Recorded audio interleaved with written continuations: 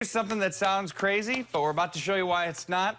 Don't close that book on Iowa. Yep. The Hawkeyes played the Badgers in the late game on Thursday evening, and there was a tribute earlier.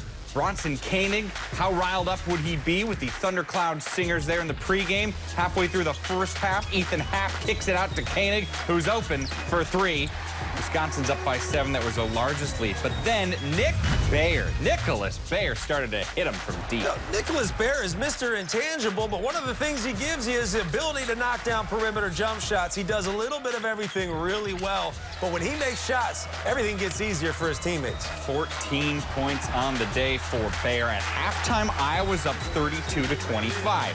Under 8 minutes left in the second half. Wisconsin now has the lead by 2. Jordan Hill with the steal on Isaiah Moss. And he finishes with 2 hands, part of a 10-2 run. The Badgers now lead by 4. Under 5 minutes left, still close. Hayes to Showalter.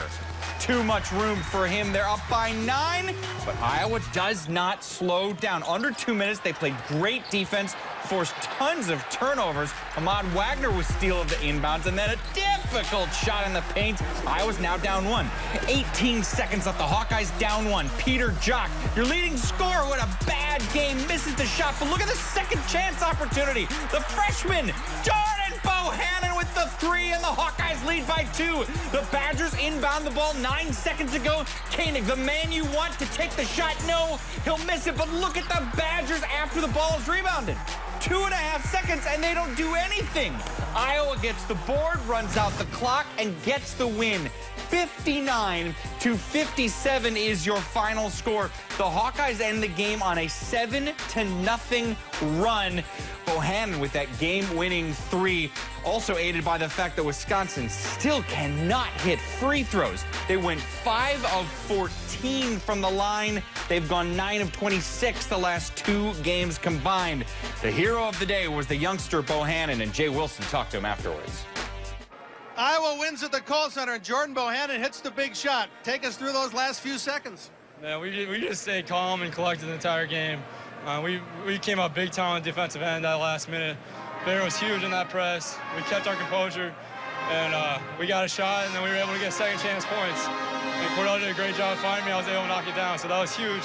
And I can't give credit enough for my teammates. The Bohannon name is big in Madison. What's it like to come to Madison and take over like this? It's surreal. I can't tell you how many times I've been here traveling on weeknights, watching my brothers play. I've been dreaming of moments like this my entire life. A lot of people overlooked me my entire life. They thought I was too small, too slow enough to play in Big Ten. Coach McCaffrey was able to give me an opportunity that I've been dreaming of my entire life. And I just kept my composure throughout this entire process, and we're playing really good basketball right now.